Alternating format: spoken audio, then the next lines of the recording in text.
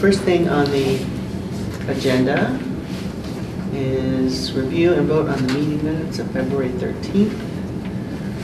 Can I make motion to approve the minutes of February 13th? I'll second that. All in favor? Aye. Aye. Okay, we have on second comments from the public on items not listed on the agenda. Any comments? They can be good or bad comments. They can be, you know, okay, all right. What an awesome team. Oh, thank you, thank you. Don't identify that voice. The third item on the agenda is a public hearing that we continued from last meeting on a joint utility pole on Poplar Hill Road, but my information is that that's been withdrawn. Is that, can you shed a little light on that? Sure. When we left the meeting, Keith and the engineer from Eversource were going to get together and review the pole location and have a discussion about the appropriate placement. And it was decided that Verizon would withdraw its petition, and we can anticipate that Eversource will be submitting a petition in the near future for, I think, a similar layout. Keith was satisfied with the explanation of the need for the pole, and Eversource will be in attendance once they submit their petition, which we'll have to notify butters again and go through that process. But okay, for now, it's closed. All right, great. Well, we're cruising through this agenda. All right, we have some scheduled appointments. First up is Julie and Chris from Nexamp on a right of first refusal. Could you tell us, I'm not sure whether to go to you all or to Brian first, but can you set us up for that, please? I'll set the table and you guys can finish it. So there is in your packet some information about, so it's an amended notice of intent to sell property and convert to other use under MGL Chapter 61A Section 9, and this is in relation to the Hudkowski property that Nexamp has a special permit to construct a solar array on. The land is currently in Chapter 61A, and commercial solar is an ineligible use under 61A, so it needs to be taken out of 61A. And when property is converted to an ineligible use, it triggers the town's right of first refusal to purchase the property at the purchase price that's been agreed to. And there's a purchase and sale agreement that was included in your material. Yep. And in accordance with the town's APR policy, it talks about notification to the Conservation Commission and Ag Commission of Chapter 61A parcels that are taken out, and provided notification to those boards, and they both responded. And at the end of the day, they said that they don't object to the select board waiving the right of first refusal. The Ag Commission is always conscious of agricultural land that's taken out of an agricultural use, albeit temporarily in this case. Consider whatever 20 years temporary, but what's your time scale? And the Conservation Commission, I guess, shared that larger concern, but neither one of them had any objections to the board waiving that right of first refusal. I don't know if I left anything for you guys, but it's good. You have any thoughts, Fred? Okay, so who's going to actually be the owner of the property? So Nexamp is going to own the property. It will be titled Nexamp, that's going to be the owner, or some subsidiary or some other? Or is it LLC? It'll be one of our LLCs, a subsidiary. It's called Nexamp Free Holdings LLC. Okay. Originally, this was going to be renting the property, and it's changed to the sale of the property. Is that, or am I wrong on that? I might be wrong on the details there. So we're purchasing the entire parcel, and then another one of our subsidiaries in which we have the permits for the solar project will be leasing from our other subsidiary. Oh, okay. Yeah. But originally, was it not going to be leased directly from the Hutkoskis, or is that, or am I getting my facts wrong? It was originally, so do you want to talk about Yeah. bankruptcy? Okay. Yeah, the Hutkoskis went through a bankruptcy proceeding, and what came out of the proceeding with respect to this particular property was that Nexamp would purchase the property subject to the purchase and sale agreement in your packet. Okay. Okay, and the access to this property is off of Christian Lane, and Correct. there's enough access there for the property? Yes, that's what the ZBA determined, and it's our only access into the lot. What is that width of that access? I'm not sure, but we did speak with an abutter who granted us extra frontage. That would be,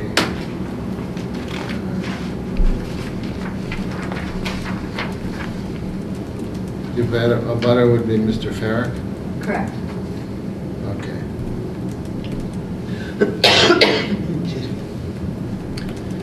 And if you purchase this property, is there anything in the deed, any restriction that says you cannot sell it to anybody else? So you could do that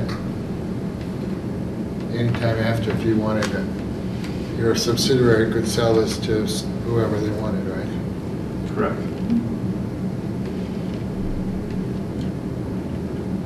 Okay, that's all.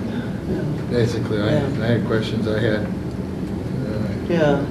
We need a motion to waive our right for the Yeah, I'm, first right of yeah, refusal. I think, but I don't think we should exercise the right of first refusal. I'm sorry. We should let this go forward. Now, I'm trying to remember now, does that mean we are, Not exercising. we are not, okay, we are not exercising our right of first refusal. Okay. So, would you like to make the motion? I'll make that motion. The town of Whately is not exercising its right of first refusal on this parcel property. Okay, second. All in Okay. favor? Aye. Aye. There is a document to sign, Good. and I'll send this to you guys once it's notarized. I am a notary. Can I do that? I guess so. Because it just has to be signed in front of the notary. Oh, Okay. okay. When are you expecting to start? As soon as we get our building permit. Okay. Within. Okay. So our building permit application is in, and we're waiting for sign off on that, and after that, we can start within the next few weeks. And by the end of the year, you'll be producing? Yes. Proceeding. Yep. Was the other one online? The other one yet? It's not online yet. We're waiting for Eversource. Oh, okay. Can I just, do you guys have your driver's license? Yeah. Since I don't know you personally. Oh, well, this is Oh, I Joyce, see and this is that. Brad. I know who you are. My I don't mistake. know you. Thank you.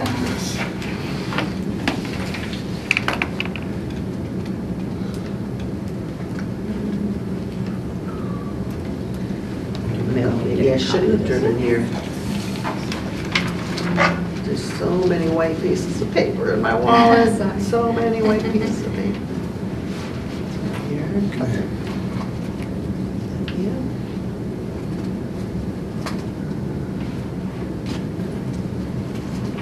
Where's your passport? I don't have my passport, but I do have my Swedish identification card. That would probably not be considered a valid form of ID under these circumstances. I know I got my driver's license out, not. All right, let's just try this. And just empty everything out here. Oh, here it is. I knew it would. Great. Thank you. So who's doing the payback on the 61As? Yeah. Koskis or you? We are. You are, okay. You got the rollbacks from Cynthia already? I did, yep. And then any existing real estate taxes on that lot will also be paid through the sale. Okay. Okay, can I get another copy? I have another copy with me. Here, You want two originals or just one copy? I just wanted an original to take with me. You guys, do you want an original or do No, you want we me to can just just take a scan? copy. Okay. Yeah, I'll go Amy take can a make a copy of it copy. right now. I'll bring it right Okay, back. great, thank you. Yep. Thank you, guys.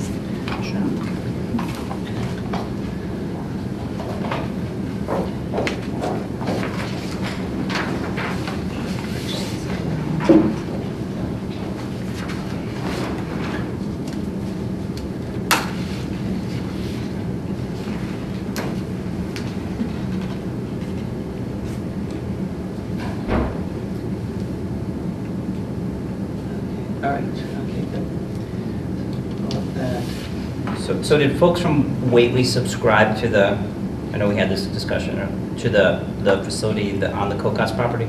That's a community solar project? They did. So when would residents anticipate seeing, is it credits on their bill? Yeah, it's the 30 days after it's turned on by the utility. Okay. And do you have a date from Eversource? Not yet? Not to my knowledge, but I can email you for sure. Okay. Do you Could know? Brian get a list of how many residents, not who, but just how many signed up? I know mine's coming out of Plainfield or something. Yeah. Not that I particularly care. Yeah, we put subscribers on the soonest solar Yeah. project that's available, but Right. we can definitely get a list of Just how so many we have an Whately idea of residents. how the town did. Yeah, absolutely. Appreciate that. Yeah. That'll include all their social security numbers. And addresses. Yeah. But the credit is the energy credits from the state, not the reduced rate in energy, right? To So what we're talking about is the community solar credits. It's Right. usually the community So solar. these are from Eversource. the Eversource there's solar credits, okay. Right. So they won't show up every month on the bill, it's whenever you get the credits, right? So the credits will show up monthly, and then residents will receive a next invoice monthly for those credits, effectively 85 cents on the dollar. Right. Yeah. Okay. Okay, so are we done or is there more business? We have a copy? Yes, we do. You have your copy? Yeah. Yeah. All right, thank you very much. Drive safely. Thank you. Thank you much. Okay. All I'm gonna get right. back to Brian on what Zoom the it. town can sign up with. So under That's all you old got, business, we've got discuss and vote to award the contract for the repair of Whately Elementary School sprinkler system. This is a real reason why we couldn't cancel this meeting. Yes, yes. I was there last night and they were chatting about it at the finance committee meeting. Yeah. This is the final chapter of the saga of Of the the saga, right. Whately Elementary School sprinkler repairs. The system has been scoped with a fiber optic camera, it's been flushed, leaks have been repaired, and the final piece is to replace all of the pendant dry sprinkler heads or dry pendant sprinkler heads, whatever they are. The sprinkler heads, they didn't pass the required testing under the NFPA, so we needed to replace them all. Okay? And we have one bid from Hampshire Fire Protection, that's the company who services the system. And we have enough money, so if the select board would award that contract, we could get the work started. Okay. The main parts of the project will be, each drop from the sprinkler pipe needs to be measured, because they're all different distances, or most, they're not a uniform Right. length, so then they need to be ordered and then installed. So, and we'll try to work around the school vacations and to have this done hopefully by sometime in the summer. Okay, well, I would move that we vote to award the, not the grant, reward the contract for the repair of the Whately Elementary School sprinkler system to Hampshire Fire Protection LLC. Second?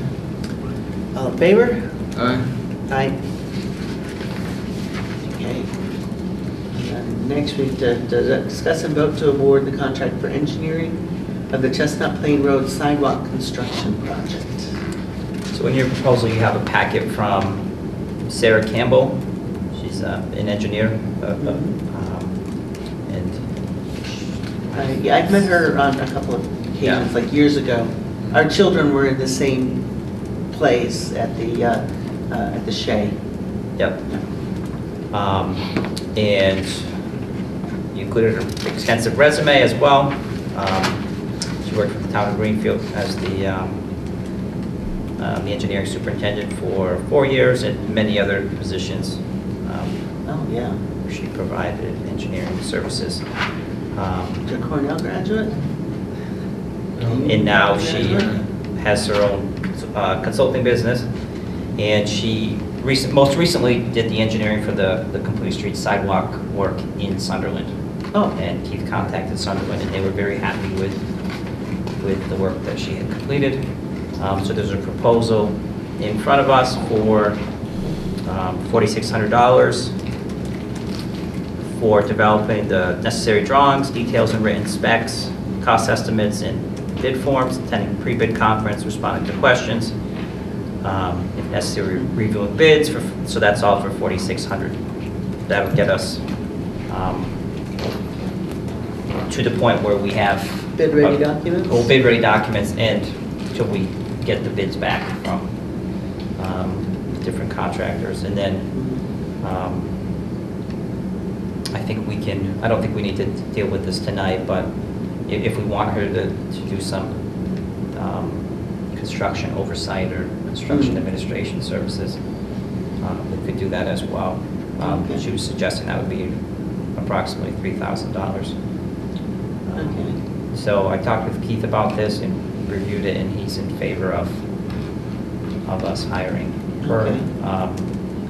And so we talked a little bit about money, and he believes that the it's an eligible expense for Chapter 90. Okay. Chapter 90 funds, and there are sufficient Chapter 90 funds To cover that. to cover this cost. Okay. Yeah. And this is going to be advertised through FERCog? It says contracting services. Write a contract document, publish, receive the bids. That's what she recommends. I'm not sure that that's necessary. Who else would do it? We would? But I think we can do it in-house, because quite honestly, once you have the plans and the specifications, Yeah. it's a little bit, it's a little more difficult than slapping some pieces of paper on the front of it, but it's not terribly difficult. Okay. We have a lot of that front-end boilerplate Mm. language already. And that might give us an advantage in terms of less delay than going through the FERCog? Less delay, and the FERCog would charge us Oh, probably Charges. several $1,000s to okay. do it, if I had to guess. Okay. Um, So we can save a little bit on that as well. Yeah. I guess the only thing I would kind of add here is that we did get a request, I think you must have gotten a copy, Brian, from the Historical Commission that they be, they want to be active, cooperative partners to keep the kind of historic, Yep. I'm going to have the wrong word, but like the historic, not feeling, but like just the actual historical aspects and character Yeah. for that historic district.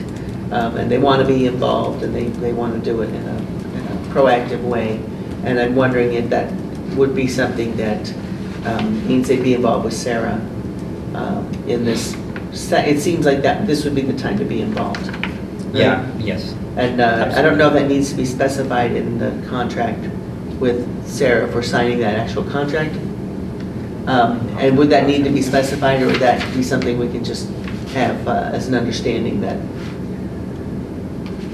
I think it's something that we can have as an understanding. Yeah, okay. I'm fully committed to having the Historical Commission involved. Yeah. Or a representative of the Historical Commission, if that's how they want to do it. Yeah. But, yeah. Well, it says here on the first page that they will prepare preliminary drawings, sidewalk, crosswalks, review it with you and interested parties prior to finalizing the bid documents. Yeah. So if we have a meeting Yeah, with the Historic Commission and whoever else, that would make sense. we could do that, or also at our informational meeting in April, if they're ready to do something then. Is that Yeah, possible? possibly. Yeah. I'm not sure what timing is, availability to start, but, Yeah. yeah, when Keith Certainly and I, conceivable. we had a preliminary meeting with Ms. Campbell at the town hall to sort of go over the previous work that had been done with the Conway School design, and I mentioned to her that, and I think she knows that it's a historic district, and the input from the Historical Okay. Commission is important. Okay, well, I would move then that we vote to award the contract for the engineering of Chestnut Plain Road sidewalk construction project to Sarah.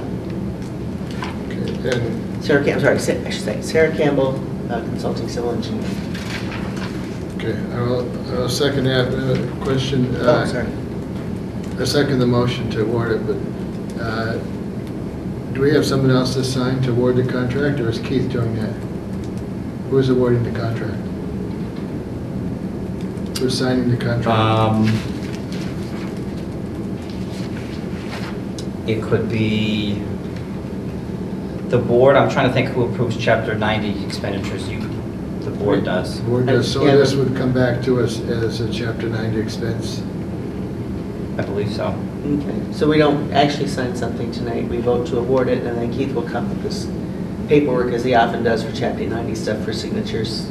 I'll double check with him. Okay. I don't have a contract for you Okay. to sign tonight, Okay, but approving it means you can at least move forward on. means we can move forward and get the contract, and if there is a contract, and we'll Okay.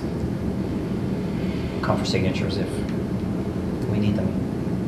Okay, Okay, I suppose technically we also need to vote. okay. All in favor? Yes, aye. Aye.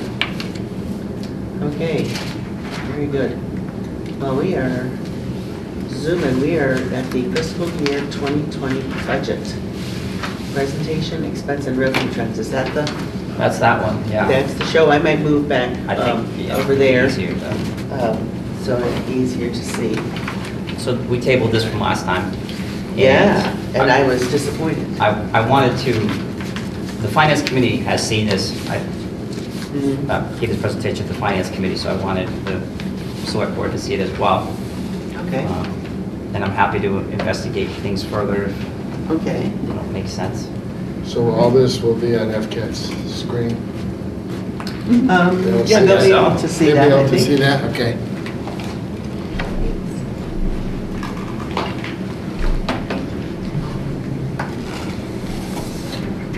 I have to do both.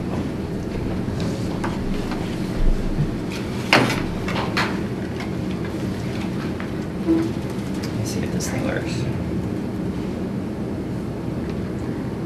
It does work.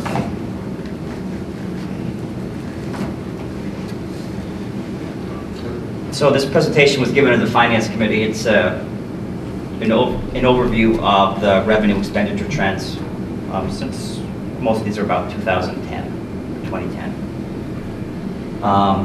So first we were looking at revenue trends. There's 4 main sources of revenue for the general fund. Local tax levy, that's our tax collection for tax payments for real and personal property. We get state aid, that's funds provided to the town by the Commonwealth. The largest categories of state aid are, in terms of the amounts that we receive, are Chapter 70 education aid. I actually amended this, I added the school choice receiving tuition after our meeting last night. I wanted to see how that was shaking out, and unrestricted general government aid, and that's what it sounds like. It's money that's given to the town for an unrestricted purpose. Local receipts are funds we collect, or revenue we collect at the town level. So fees, fines, fines and forfeits, investment income, and motor vehicle excise tax.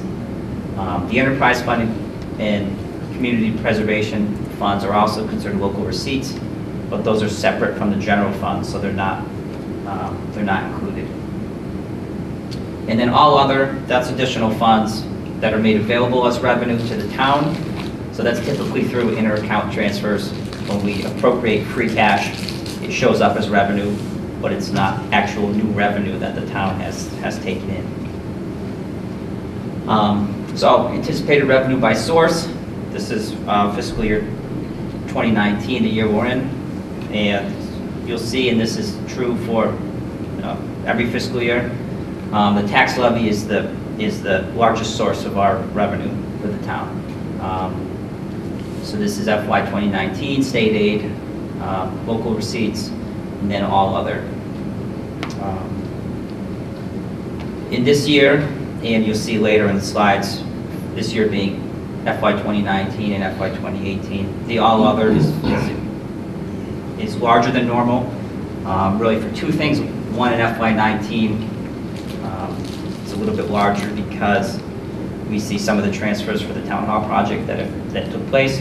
So So that inflates that number a little bit. And also in 2018, which we'll see later, the transfer to pay off the loan for this building of nearly $1 million was also shows up as revenue. So those are a little bit skewed. This is a local tax levy since 2010. You'll see it fluctuates a little bit, but mostly it increases around, we're looking at between 2 and 3 each year. There's some exceptions, but generally seems to be what's happening. This is a local tax levy, and we're showing excess levy capacity and total value. Excess levy capacity is the difference between the actual tax levy and your levy limit. Your levy limit is how much money you can raise without needing an override or having an item debt excluded. So you'll see that the town's excess levy capacity has grown significantly since 2010, and this is it in 2019. So there's been a pretty steep growth in that. And a lot of that is due to the total value in the town, that's this purple line here, has increased significantly since 2010. So the levy limit increases every year by 2.5% plus certified new growth. So in years where you're not spending up to that amount, the excess levy capacity will continue to grow. This is the local tax, this is your excess levy capacity. This is Whately compared to our surrounding communities. So Whately has a significant amount of excess levy capacity, and the blue is Conway, red is Deerfield, this greenish, brownish color is Sunderland, the next one's Williamsburg, and that's Hatfield. The reason why I think this may be important this year is with the Frontier Capital bond proposal that we have seen, and whether some of our partner communities in the Frontier District would be able to take on a project like this. So I think that's one of the reasons why we heard Darius say last night at the Finance Committee meeting that it's important for some of those communities that they be able to debt exclude it, because they are up against the wall, so to speak. These are our tax rates from 2010 through 2019, with a high of 16, 17, and right, that's the high in 2015. So this current fiscal year, we're at 1552. So we've been really between 15 and 16, and that's $15 and $16 per $1,000 of assessed value. This is a tax rate of surrounding communities. You'll see this is the graph on the left is 2017, 2018, 2019, moving to the right. Most of the communities have gone up during this time period. Whately has actually seen a decrease during that time period, but that's a very small sample size. But it kind of gives you an idea that at least in 2017, 2018, 2019, it's at least for Whately, we haven't seen that increase that other communities have seen. Another important thing to look at is average single-family tax bill, and this is calculated.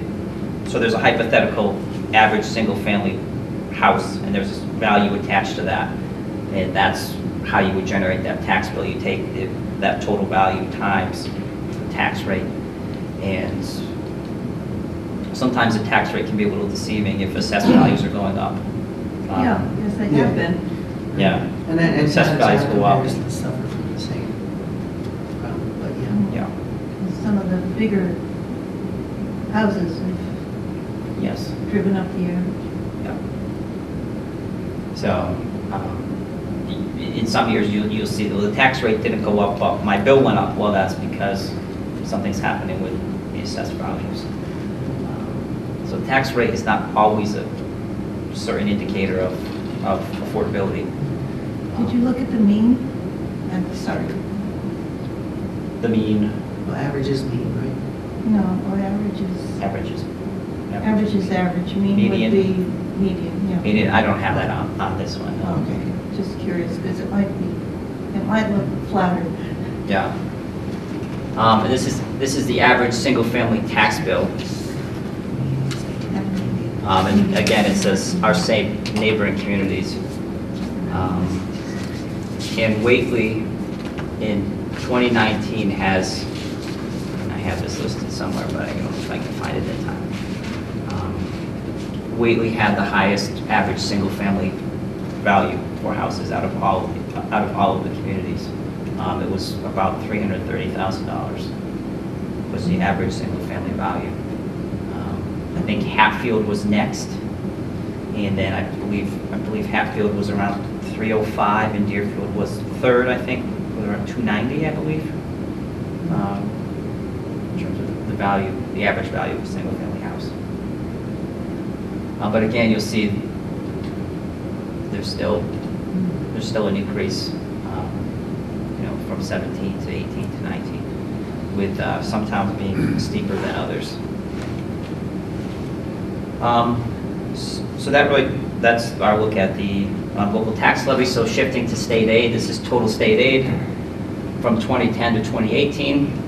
This doesn't include any aid that's given to Frontier. This is the town of Whately, and it would include Whately Elementary as well.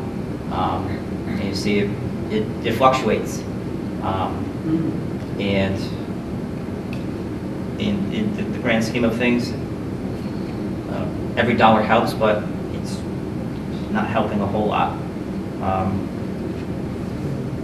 This is unrestricted general government aid. You can see the increases that we get each year are pretty small, $4,000 or $5,000. This one doesn't seem to fluctuate so much. So the previous one, the fluctuation would have been like Chapter 70 money or like the... Some of it could, Chapter 70 seems to go up. Oops, wrong way. Oh, you're about to show that. Sorry, I didn't mean to interrupt the flow. That's okay. Unrestricted general government aid is not going up by a whole lot each year. So when they increase, when we hear the state talking about, oh, we're increasing, unrestricted general government aid by 3%, well, 3% of $130,000 isn't a lot in the grand scheme of things. This is Chapter 70 education aid. So this would just be for Whately Elementary School. It doesn't include Frontier. And I have a slide later on that compares this to total education expenditures. But again, the increases that we're seeing are not significant compared to the increases that we face in terms of really just paying for benefits and salaries. So I would say that graph 0 is not at the bottom. right. Right, so a bar that's twice as big does not mean twice as much money. Correct. Yeah. Brian, what do you see for 2019? Are the trends going to be about the same? Can you tell yet? Or?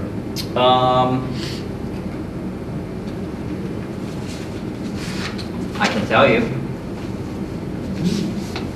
This is only the governor. Oh, for 2019. Yeah, it should be here. Chapter 70, 2019 was 262, 160. Okay. How about the other Big funds? jump. Huge jump. What? What about the other categories? For unrestricted general government aid is 138, 760. Okay, so you got a little more. And then stated total was, let's see if I can find it, total estimated receipts, 752, 566. That's a jump. Okay, that's up, Close to that high, 2014. yeah. Yeah, and we may see. So what I added just before the meeting here got to adjust my tables a little bit, but I wanted to look at school choice tuition because that was a hot topic last night.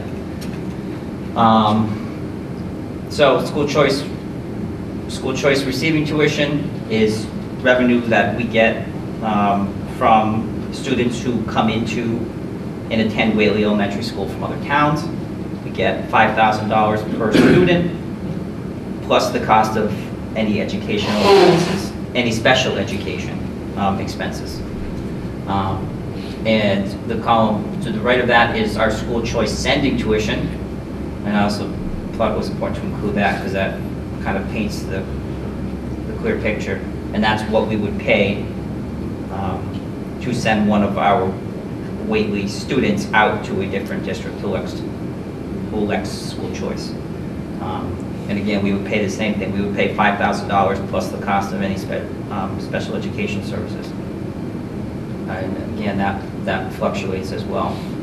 That 5,000 has been constant since 2010? I think that's been since the inception of the program. Or whatever you're showing on it. Yeah, it's so never. That's the same. As far as I know, it's never been adjusted to account for increasing It's education at least costs. 2001, that's what it was when our kids started. Yeah. Yeah. Or even earlier than 1999. So this may contribute to a little bit of the fluctuation. Yeah, I don't know if it explains it all. And there's some other ones, obviously charter school, what's not on charter school tuition sending and charter school receiving, not charter school receiving, charter tuition reimbursement and charter school sending tuition. Sending tuition is a cost that we pay.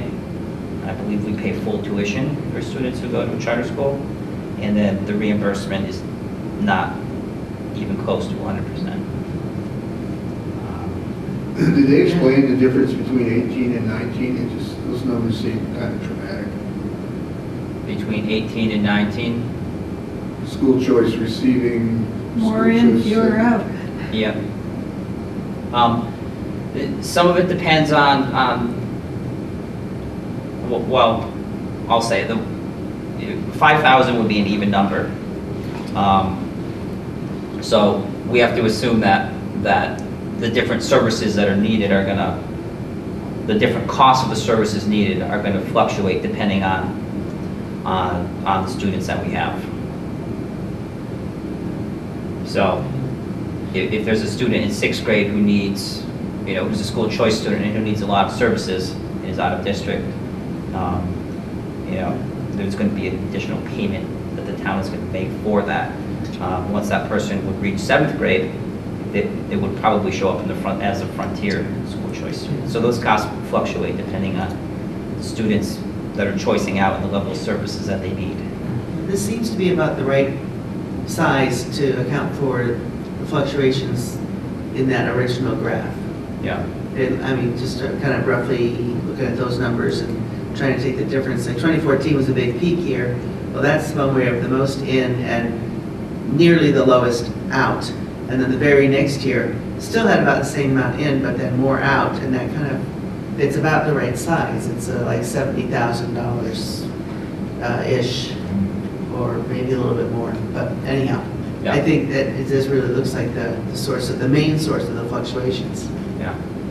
And it was interesting, Joyce, your point last night was that we have 43 students choicing in currently, and what happens if those seats get taken up by, or if those seats get taken up by Whately residents, there's less room for choice kids, so these numbers will continue to go down.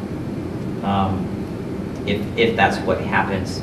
And so what the school committee was talking about last night is that the school choice money, which they used to spend a year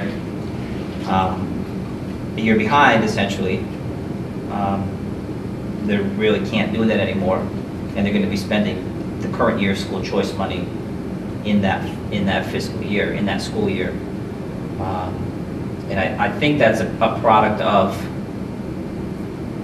school choice revenue being fairly flat, if we can call that fairly flat, but relatively flat, but the increase in education costs continue to climb. So each year, it can pay for a smaller and smaller percentage of the overall education cost. And The determinants are flat. yeah. Was there any discussion of regionalization last night? No. No. About the rural spending bill? We'll talk about that next. The one submitted by Yeah. Adam Hines. Yeah. We'll talk about at least one aspect of that. So our other source of revenue, local receipts, and these are things like fines and forfeits, motor vehicle excise tax. I don't need to go by memory because it's on the next slide, but this is the event. Since 2014, it's been, with the exception of I guess 2016 being high, it's been relatively flat. So this is what makes up our local receipts. This is for 2018. So the more new cars we buy, the better off we are, because motor vehicle excise tax is our largest source of local receipts by far. And as we all know, we've gotten that bill in the mail. Let's see, if you upgrade your car, you upgrade your vehicle, you upgrade your excise tax. So that's the breakdown. Miscellaneous non-recurring is obviously something we can't count on. 5% solid waste fees, other excise tax 6%. That's like the that was partially hotels and meals tax, but it accounts for a small portion of our overall revenue compared to the tax levy for sure. And this is all other. So that's the category. Typically, it's inter-account transfers. So, like I mentioned, for 2018, revenue of I forget what the actual payoff was, but $965,000 shows up as revenue because we moved that money out of the cell tower receipts reserved for appropriation account, so it shows up as revenue on our books, but it's not actual new revenue That one account, okay. Sure. On here, where does the money we get from the solar farms that already exist through our agreements So, with them, does that count as a local receipt or is that somewhere else?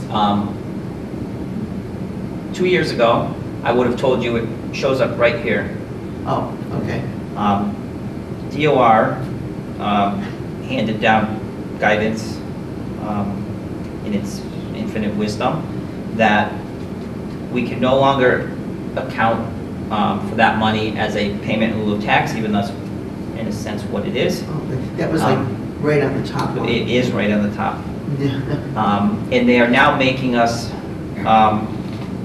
essentially we need to take our pilot agreement, we need to take the amount they're paying and our tax rate, and we need to calculate the value of the total value that would come out, and we need to add that to our total assessed value. So it shows up as it shows up in the tax levy. Oh, so that shows up as, no, it won't show up as local receipts then? Correct. It shows up in one of your other pie charts? It's part of the tax levy. Okay, all right, okay, thank you. Yep. And that's all other. So expenses. Try to keep this moving. These are expenditures by source. This is for fiscal year 2018, and that's no surprise to anybody. Education was, I'm a little surprised it's exactly 50%, but education was 50% of our budget. That's all of the schools. That's Whately Elementary, that's Frontier, that's Franklin Tech as well. And we didn't have any students at Smithville, but they would be included in there as well. So education is 50%, public works is 9%. Where am I here? The capital outlay, again, that's a lot of that had to do with what we talked about with some money from some money that came out and was paid for the town hall project. General government 7, police is 4, fire 2%, fixed costs is 11%. That's how our expenses broke down for fiscal year 2018. This is total expenditures since 2010. And that's how they are. So some of these are a little bit influenced by the capital outlays that we make, but it's slowly increasing, as we would expect. These are total expenditures, and these are our surrounding communities again. Again, as you can imagine, Deerfield is the highest, and everybody's kind of creeping up as the cost of running governments increases. These are our education expenditures. This is our total education expenditure. So that includes all of them. And you'll see they fluctuate. Some of that's based on enrollment and how our formulas and how we pay our frontier costs. And our costs for Franklin Tech also vary based on the number of students enrolled. But it tends to fluctuate. 2013 and 2014 we actually spent less money. In 2017, less money than the previous year. And also 2017 there was an overall decrease in our expenditures, but then 2018 was up 6.1%. So. But if you did a moving average, it would be a pretty steady uptrend. Like a 3-year average or something like Yeah. that. It certainly would be. But not huge. So I just wanted to show, I guess just get home the point. This is our total education expenditures. This is just for Whately Elementary. And so this is total town expenditures. And this is how much we get in state aid. So that we're spending around 1.6 million, and we're getting just over $200,000 in Chapter 78. So it really needs to be addressed. I guess that's kind of the larger point. Is that I don't think the state is doing its fair share of Is that true with other towns as well? Yeah.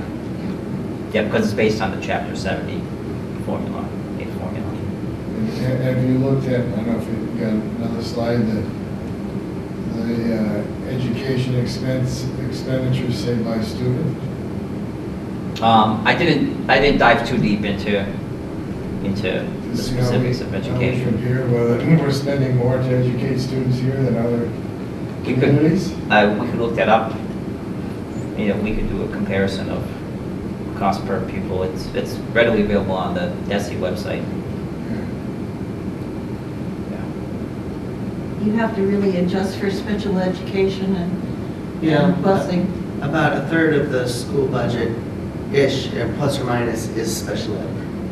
So, and that serves only a small number, very small number of students served by that, and then, so it's hard to come up with a fair number, especially with with our school being so small. The numbers of children getting special ed services changes a lot year to year. So that you would need to take averages over time, or find some other way to find a fair way to kind of account for that. Unless surrounding areas have the same number of special ed. Well, That they'll have the same sort of fluctuations. So in any given year, it might look like, well, oh, this town's doing really great, educating we're for like half the cost of us or something. Yeah. But it might not be a fair comparison. In that year, maybe they have fewer special needs students, and we had more. And, I think looking at Frontier might be a better, because it's averaging over 4 towns, and that's. Okay. And these are our fixed cost expenditures. So this is a retirement. These are health insurance. Those types of costs.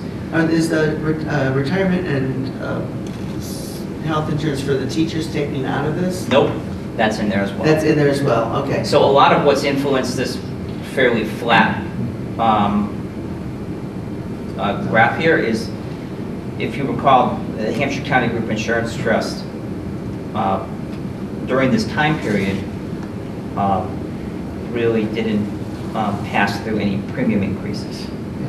So we're told and we've been warned that that's not going to continue. They had a significant amount of reserves, we were told, and as their way of passing it back to the towns, it was through zero premium increases. So I don't think we can plan on this trend continuing. Is debt service in there?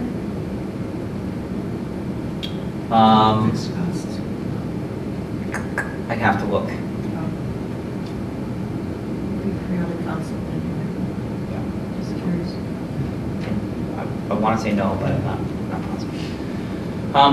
So the takeaways, I think, these are just bigger picture things. With state aid and local receipts making up such a small share of the overall revenue, and we don't really see any sizable increases for those items in the near future, the tax levy is going to continue to be the main source of our funding, like it has been. I think economic development and new growth remain key to the good financial position of the town.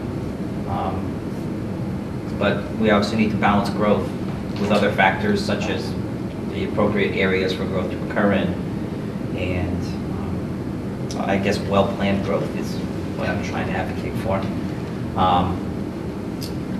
And we don't really know the effect of the impact fee payments and the tax payments from the marijuana establishments, if and when they open, because that's based on revenue. So we'll just have to see. I mean, I think we anticipate that the shop that's proposed to open at the Sugarloaf Shops will probably open in FY20, I would imagine.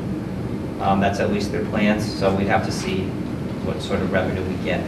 I would be interested to see what sort of revenue we collect from them against the 3% tax the town adopted, on top of the 3% community impact fee as part of the host community agreement. And then, I guess this was just more of a message to the Finance Committee that we still have a sizable excess levy capacity. So we don't have any current concerns about an override or debt exclusion, although I like to think that we would make decisions that don't shrink our excess levy capacity, because that means we're going really in the wrong direction. We're spending above the 2.5 plus new growth, and that's how we would shrink that excess levy capacity. For expenditures, I still think that the main cost drivers for future budgets will be education spending, and fixed costs. I don't expect the health insurance premiums to stay level like they were since 2010. We already saw this. Education spending is increasing at a faster rate than the increase in Chapter 70. So the town of Whately, the town appropriation will likely continue to grow. It'll become a larger portion of the overall. It'll bear a larger burden to fund the schools. And I think that's happening in most communities. And health insurance and retirement, so kind of, but I think health insurance and retirement are going to continue to go up. That's sort of the trend in health insurance. And then for retirement, our retirement assessments keep going up, and the reason that we get is people are living longer. They're collecting retirement for more years. So we need to plan accordingly. So just a quick first look at fiscal year 2020, which is what we're planning for. This is the retirement increase that we've been assessed, so 7%. In terms of education, so in the governor's proposal for the governor's budget for FY 2020, the charter school tuition payments to be made by the town have been eliminated. As well as the charter tuition reimbursement. So if we look at FY19, there was probably a net of about $25 or $30,000. So that's I guess what we would That's the savings. Net plus or minus? Okay, so we wouldn't We lose would that be money. paying more, we had a net of paying $30,000 charters. This upcoming year, we're anticipating the payment of the Frontier Capital Plan, assuming that passes whatever thresholds it needs in the district's towns.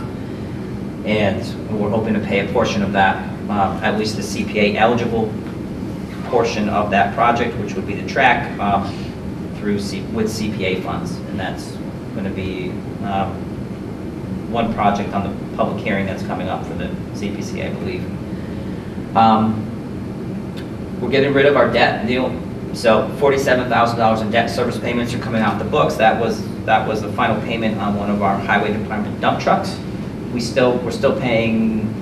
It's going to be somewhere between 82 and 84,000.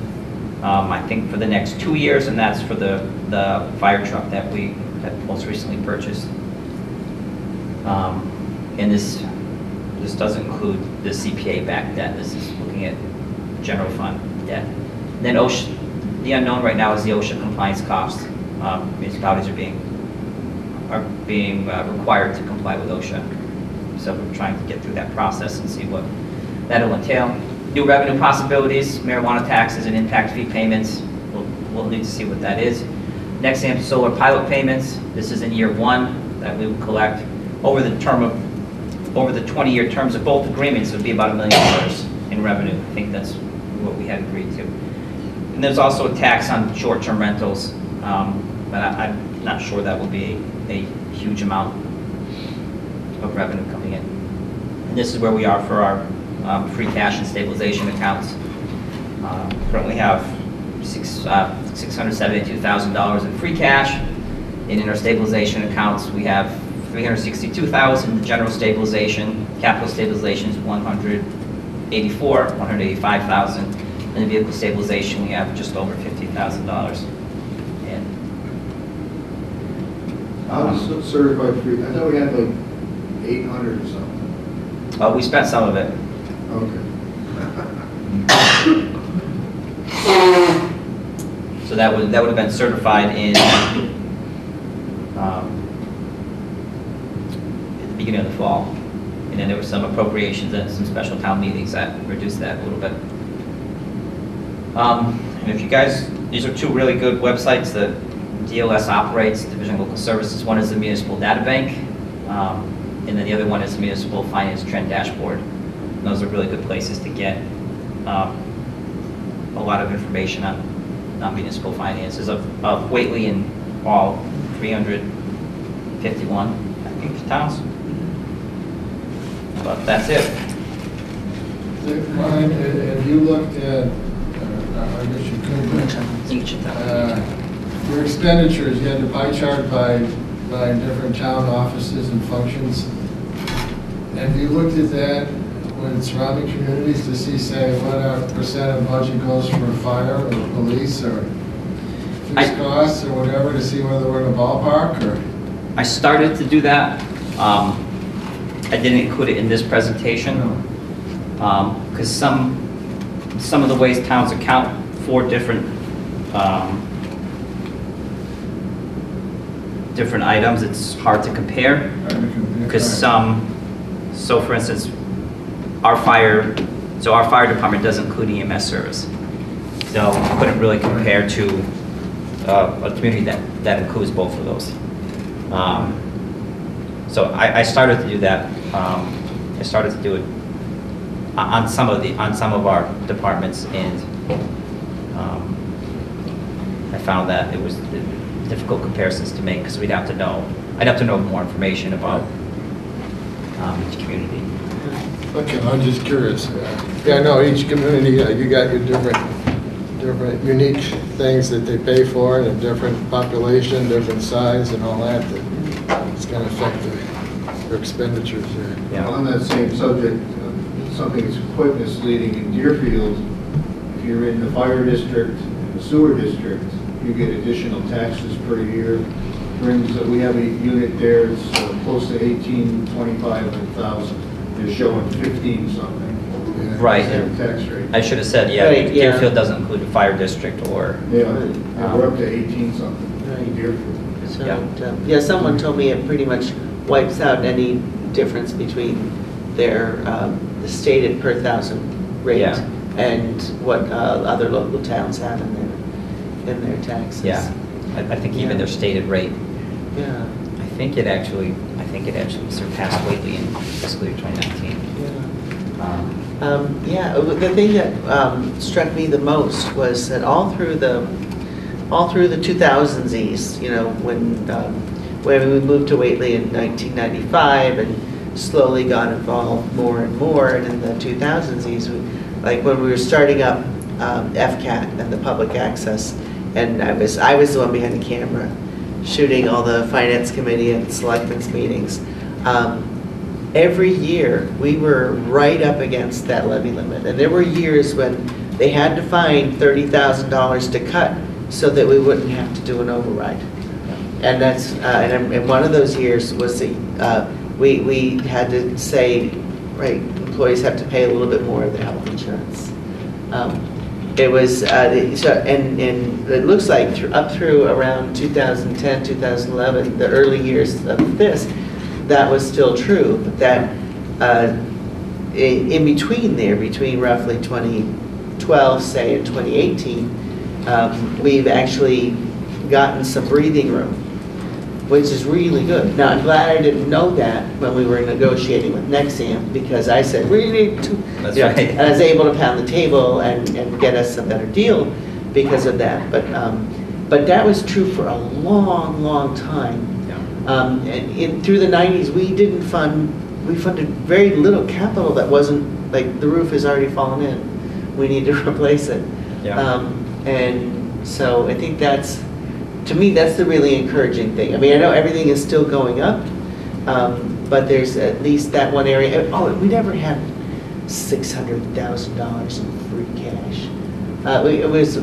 If we had 200,000, we were like, whew, that was good, you know. And so in that sense, I see improvement over that particular time period for the kind of the financial footing of the town. Yeah. And it doesn't mean take your eye off the ball or anything. I'm not trying to say that at all, but Well, I hope we wouldn't, yeah, I agree with you, because I don't think good times last forever, so. that's, yeah. So that was, I really, I thought that was a nicely put together presentation. I looked at the slides last week. Yeah. So I kind of, anyways, I'm glad you put that together. Yeah, I'll second that. I think that was a very good presentation of our finances and expenditures and whatever.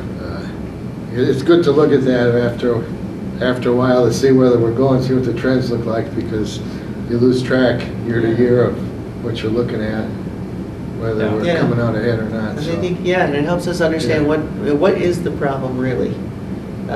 And having that data is, and having it put in a way for people to understand it. So if people come in and claim, oh, we're doing such and such and so, we can say, well, actually, you're right about this, but maybe you're not right about that. And that's really great. Yeah. I'm a big picture kind of person, so it helps me to yeah, it's a understand. good effort, good exercise. Yeah. Okay. Well, if there's no Okay. more discussion of that, then why don't we go on to new business then? Okay. Okay, we should discuss and approve the proposed special event permit application. We talked about that last meeting, about having a draft or something like that. Yeah. So there's some interest and there's some events that are being held in town. Yep. One of them we talked about last time in relation to something else, but the Western Mass Father's Day Marathon. And there's an event, the Black Birch 10 Miler, Black Birch Vineyard 10 Miler. Uh-huh. And we had, discussion last year after the Mother's Day Marathon about communication and lack of communication. And it seemed to me a good way to make sure that communication is happening is to require that an applicant who wants to use the public way or other open space that is not already under the control of another board, like the library is going to figure out what happens with the gazebo, and Hurley Field, that's under the Recreation Commission, but any other type of open space or the streets that we require whoever wants to use them for an event, just to fill out a simple application. Yep. Give us the date, the time, the type of event, estimated number of people, give us a layout of where the event's going to happen, road race, where's it going to go. You're going to have porta potties, you're going to have food, you need a Board of Health permit. And it just seemed like a good idea to have these details known. When I sent this off to Zach Smith at South County EMS, he mentioned that he called himself sort of the third wheel of emergency services, and he said nobody communicates with them about this type of stuff in any of the towns. So he was excited to see something like this happening. He made the comment that, I said, well, how do you find out about these events? He said, well, dispatch tells us that you need to respond to the finish line of X event because somebody's fainted or something. Oh, I see. Well, anything to get on Zach Smith's good side is okay with me. Right. Yeah, you definitely want to. You don't want to see him though. You don't want him showing up at your house, right? No. I just want to be on his good side. So it would require the applicant to fill out the application and then go and get, as it's done now, to get the signatures of the police department, fire department, South County EMS, highway department, Board of Health. The highway department I think is important. I use the example of there's a cycling race that comes through here. Right. And they set up a water station here, and if that road was just chip sealed, cyclists probably don't want to go on that. Or if there's big potholes in the road, someone might want to get out there with orange paint and, make sure people aren't, stepping in them and hurting ankles or anything. Right? So it's really just about communication. I don't know that there needs to be a fee. We could go through that process if we felt like we needed to. For instance, the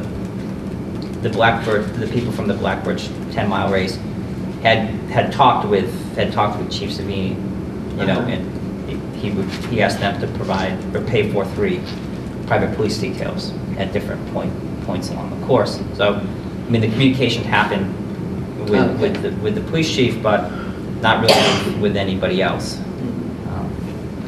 I see. So it's just meant to be a simple process. It would require an insurance certificate, and for most people that's not a problem because they're getting, that would name the town of Whately as an additional insured. They're getting insurance anyways. Yeah. So it's not a burden to ask them to list the town of Whately because they are using our facilities, so to speak, for the event. I thought it was a good form. I liked it was very simple to follow, and it was really clear. And then at the end, you actually put all the contact information. So whoever is doing this is like, okay, well, here, let me call the fire chief. And I think that was very nice. You didn't have to do that, but that I think was a good addition. And I don't know if that was Amy's idea or Brian's idea, whoever's idea that was. We borrowed it from another town. Oh, steal from the best, I say. So I would... steal from the rest, maybe. Fred, how about you? Do you have any comments? Some comments here. First off, can this be done electronically so people don't have to go visit these departments? Can it be set up that way? Amy and I were having a discussion about this today. And I mean, they could possibly. Because this will be available on their website somewhere, right? And we would make it available, yeah. the whole thing, but to respond to these other people, all these departments it seems that it would be more efficient to do it electronically than having somebody go visit them or I mean, I would be okay if I was to get an email from Jim who said, I talked with So-and-so. so-and-so, Yeah. and I'm okay with it. To me, that would be fine. In lieu of an actual signature Right, on but- that exact Right. piece of You paper. I just want to know that that conversation has happened, Right. in that he's issued the approval. Yeah. And what I'm trying to avoid is putting the workload on us to do it. Yeah, Because we right. really don't have the Right. time or the resources to do it. Mhm. I don't want to have to Right. have them send in an application and then myself or Amy have to, Yeah. call the police and call the fire. Yeah. So, Well, but is there a way of setting it up online where the police chief can sign off? You have it as an active document, so he can sign off, the Board of Health can sign. on our website, Yeah. I would online. actually, we'd have to ask probably our, not. You can't do that. our provider and see what they can do, but I don't know. Do we have the ability to make it a fillable form? Well, yeah, that's. And then it gets, then I could, or, excuse me, then the applicant could, because I don't know if we're able That to. doesn't, that only costs about $100. Yeah, Yeah, because people have sent me PDF forms that were fillable, and I could add a signature and that sort of thing to it. I've seen that before. I don't know exactly how it works, but it's Yeah. rocket science, right? I do think we. Get an old form of Adobe Acrobat. Yeah. It's not expensive. Yeah. Okay, the other, two other comments. One was the hours operation. We've got other agreements we sign, like town hall and other special permits in town where we limit the hours of operation from 7 a.m. to 10 p.m. I guess I like to see something like that in here to say that whatever event you have has to be between them hours.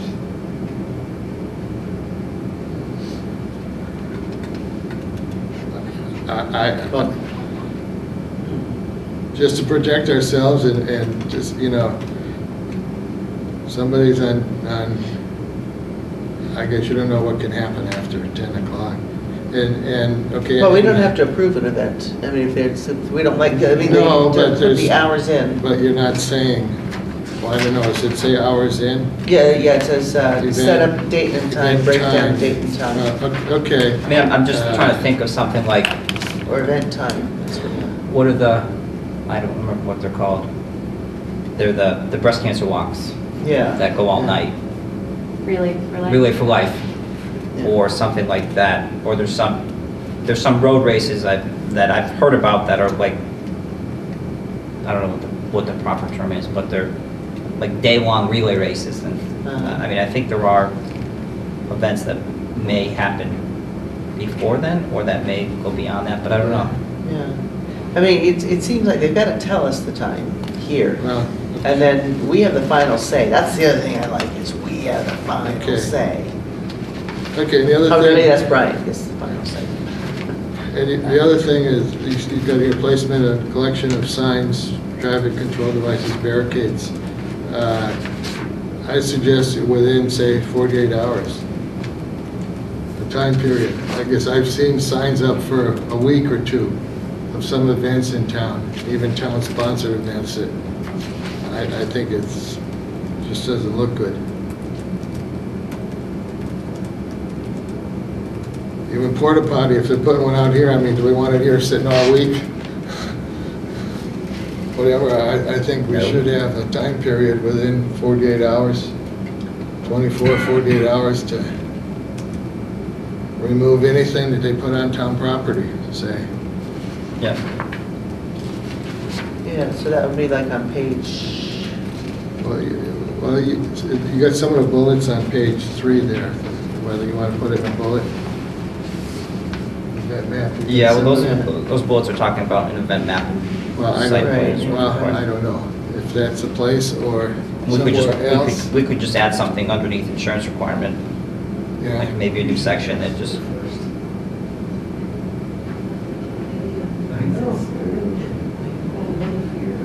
something that talks about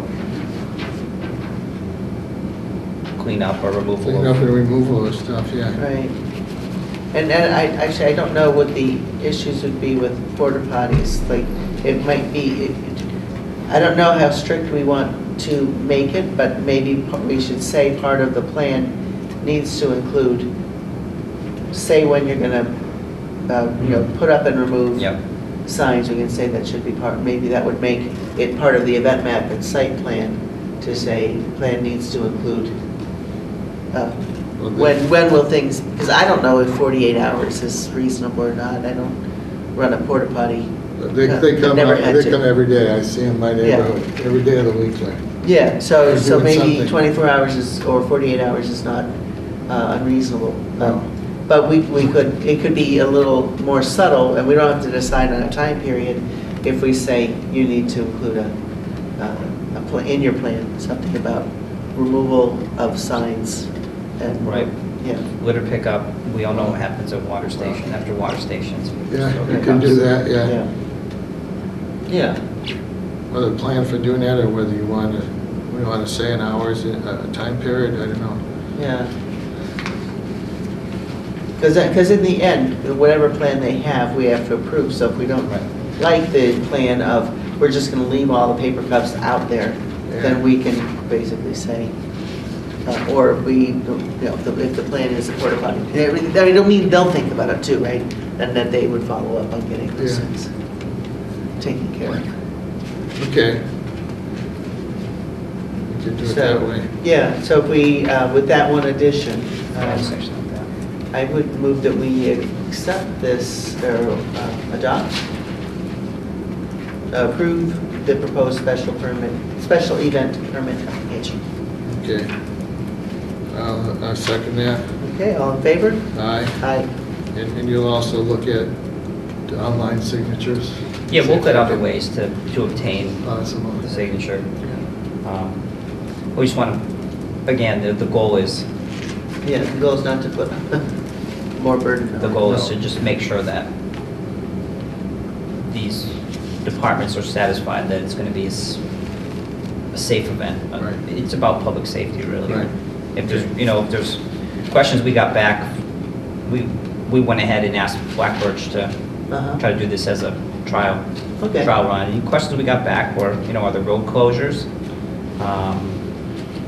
Zach was interested. They said that they were going to have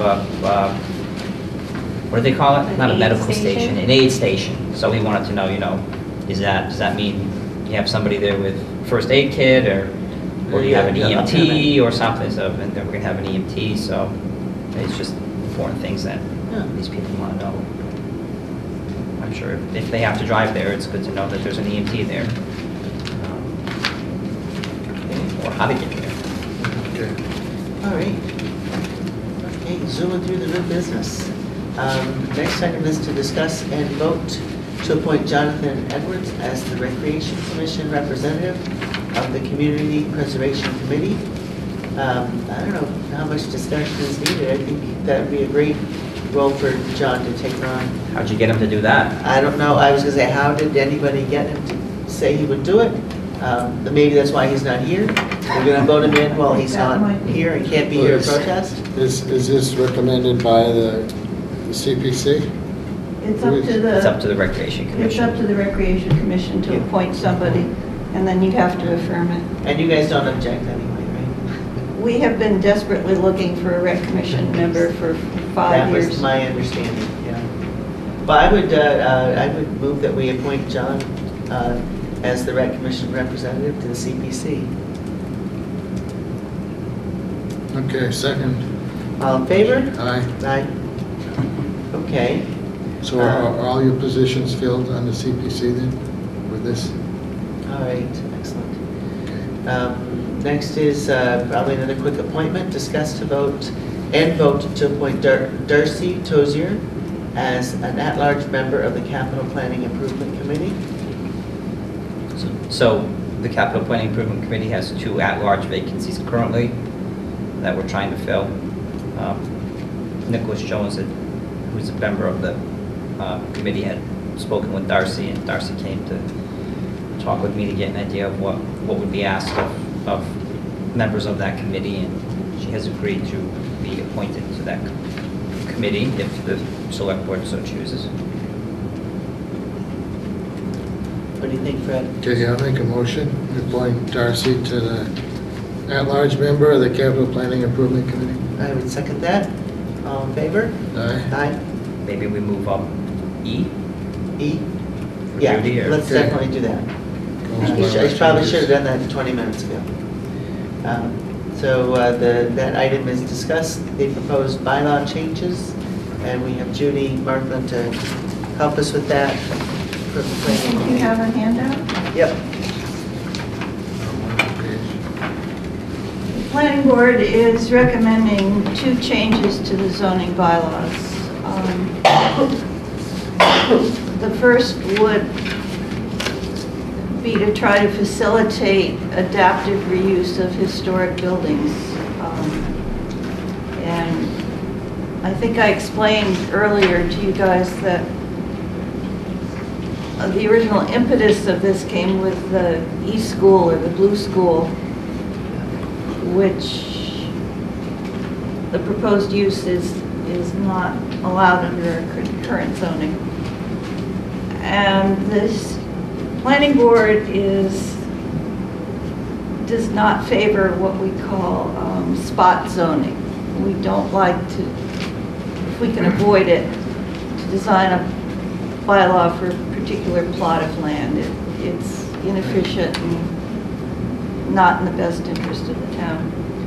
And we realize that there are a lot of other buildings that potentially sometime might need this, and the center school is an obvious example, but looking forward, someday it could be the library, someday it could be the church, someday it could be the Whately Inn. I mean, there are a number of large buildings, historic buildings. The common denominator that most of them have is that they were built a long time ago, they're on non-conforming lots. The lots are small, they don't necessarily have adequate parking. They're difficult to squeeze into our zoning, and most of them are in the ag-res zoning districts. So they start as just being zoned for, they may be grandfathered for, say, municipal or religious use, but you try and change them, and they're just in a district that's for housing and farming. So what we're trying to do is to create a bylaw that will help make other uses of these easier to accomplish without opening the floodgates, so you get shops or multifamily housing in every building in town. And so what we have come up with, and Joyce was there last night, we have Peggy Sloan at FERCOG, who's the chief planner there, helping us. We would apply this to buildings that, first, the Historical Commission determines to be of significant historical importance, not just historical, but these really matter to the town. And that they've been open to the public in some capacity for at least 50 years. So this isn't every house or every barn. Right. There are a lot of important barns and houses in town, but this adapted reuse would require a special permit from the ZBA, which means that they get input from the neighbors. Yep. And from the other people in town, the other boards in town.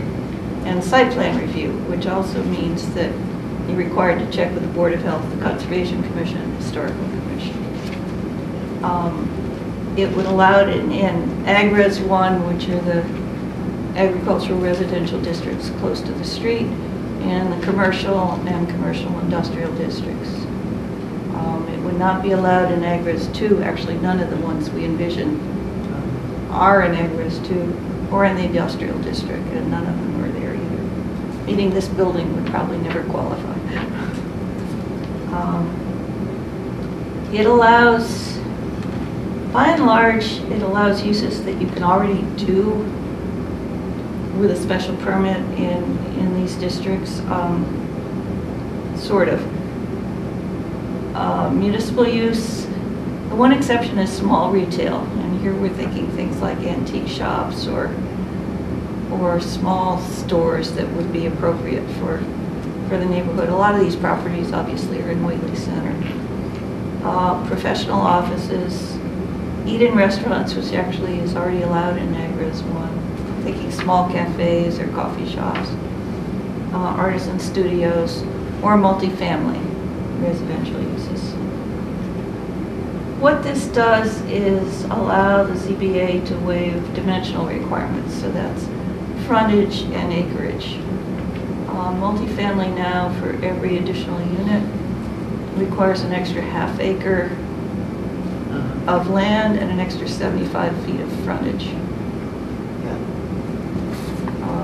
Ain't gonna happen. It allows what we called last night some wiggle room in parking requirements. You're to try to apply the basic standards, but if you absolutely, to the extent feasible is the phrase that's used in the bylaw. It does require you to have adequate septic. It does not allow additions except if you need, like handicap accessibility or an extra exit or something, And it does require all the necessary licenses and approvals. So if you do something like a restaurant that needs health, I think what we have done here is the same thing we did with the marijuana, is hand this back to the ZBA and say, use your judgment. The basic control here is probably the parking limits. These are small spaces. Even more so than septic? I would guess so, but Okay. I'm not an expert in that. I can't, the two together obviously are an issue. And I think the CBA has a good track record of being responsive to this sort of thing. We have deliberately not imposed specific limits because flexibility is the key here. Yeah. And the way we've been thinking about it, I think this would apply to the East School, the Center School, the library, the post office, town hall, Whately Inn, the church, and the West Whately Chapel.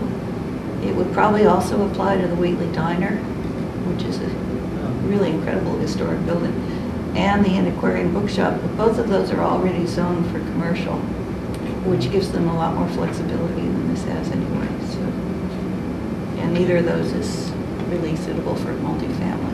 So. Sure. Some of them are private, they're not public buildings. Yeah. Yeah. Some of them are private, and that's deliberate.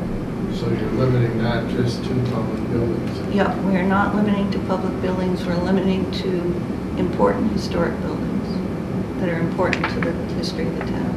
And who would determine a historic commission? Yes. And do you have guidelines for that? Well, I think that's up to them. I don't think you write that in the... But do they, is there guidelines that exist for that to determine? I don't think so. Not to my knowledge. There's a few other buildings coming to mind. You got the general store in Whately there that's been there for years. That actually, I suspect, has more options. We talked about that. That's not acreage constrained. They don't need this. Well, depending on the use, maybe. I'm not going to say. Well, that could be. We could put it, it could be that comes under this, but that's already got one apartment in it. They could convert it to a lot of things there. They could also apply for they've had variance, they've got a variance for professional office buildings there now, so they're kind of there already. Yeah. Okay. This is really designed for space constrained, parcel constrained buildings. Or if it's not a building, if it's property like to my own property, is this going to apply to that? No. I think it's just for building reuse, It's right? building Just building reuse. Just building Building reuse, okay. Are there any standards about lighting or screening or any of the, I guess, That would environmental fall or in the aesthetic? In the site plan review, I mean, that's Okay. the standard site plan review would apply. Okay, because, yeah, I'm just thinking these are buildings that are located in Yeah. existing residential They're- areas, and everything's tight, so it Everything's seems tight. more important that I was thinking, have I think screening most and of these uses would lighting be, controls. most of these uses might be less intrusive than the ones that are there now. Just, you know, restaurant in a dumpster can Yeah. no, not I smell mean- great during some times of Yeah, the but- year, and if it could be screened, and so there's the ability to, But say you to put do 4 that. housing units in the church, it would be a lot better than having a funeral. yeah. I- Okay. So this would be a new section in the bylaw? Yeah, And would this be in the table of uses somewhere with this, all this? yeah, there's would be a line in the table of use. It would be under commercial uses, Okay, and it would say special permit in Agres 1, no in Agres 2, special permit in commercial and industrial, and commercial and no in industrial. okay.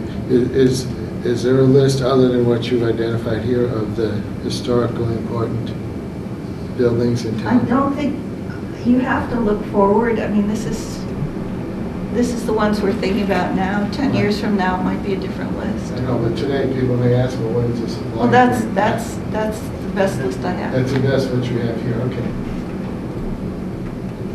And it doesn't matter if they're on, what, historic register for, what, state or federal? No, important to the town. I mean, there are other buildings. Again, it's, We- with the we're historic- trusting to the historical commission to determine. They've already determined that the school is very important to the town. And I know they feel that way about the center school. But the town has got certain historic districts, like say in the center town, there's one. Does that mean everything in that district? No, it doesn't. It doesn't, okay. And last night, Peggy Sloan, she drafted some wording for us, and she wanted to put the Mass Historical Commission as a guide, a screen for determining importance. And we objected because their standards are anything in the district. And, you know, to me,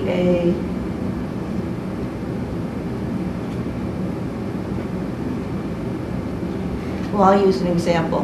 A ranch, there are several ranch houses in the Whately Center National Register District. Many of them were built in the 50s. They're 50 years old. Mass Historical Commission would consider them a, quote, contributing building to the National Register District because they're 50 years old. I don't think they're of the kind of historical importance that this bylaw is intended to mean. We're not trying to So- make a 50-year-old So house. we're really saying significant historical. I think the word there that's important is significant. It depends on how you define, I mean, it can be because of age or because of, what I would say, architectural features. It could be because somebody really important lives there. Well, yeah, or that, yeah. Huh? But what role would the Historic Commission have in this? They have to determine, if they don't say it's significantly historical, this doesn't apply. Okay, so that would be a sign off on the Sign off ZBA is, to the act. two sign off, the two eligibility criteria even be considered are that the Historical Commission considers it of significant historical importance Right. and that it's been open to the public for 50 years in some manner. Okay, And then the ZBA decides. But without that, it doesn't get that far. okay.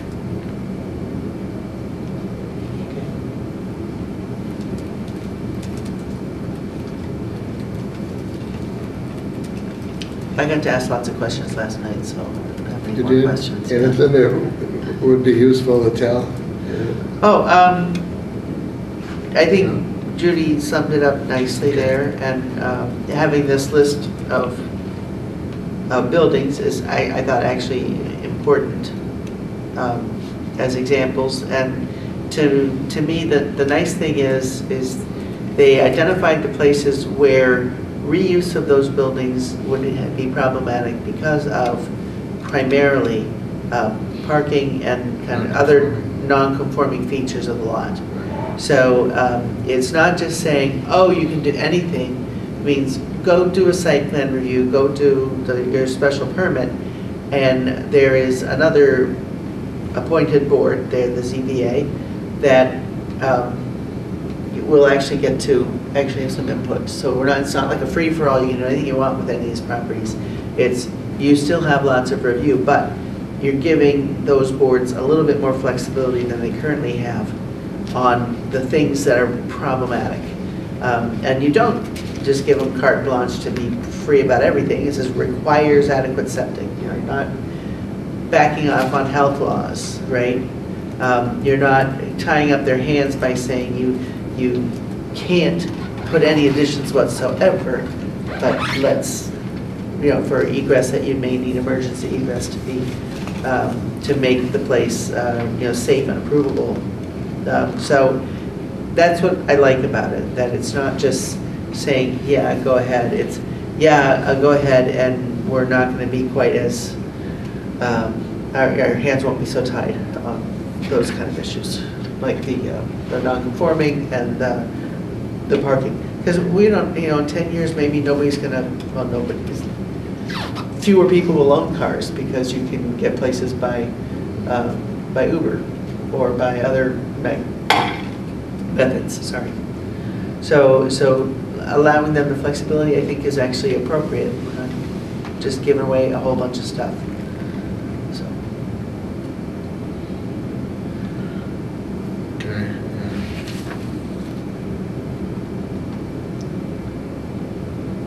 What are the next Okay. steps for this bylaw? Both bylaws, there'll be a public hearing on the 26th of March, and then they get voted, then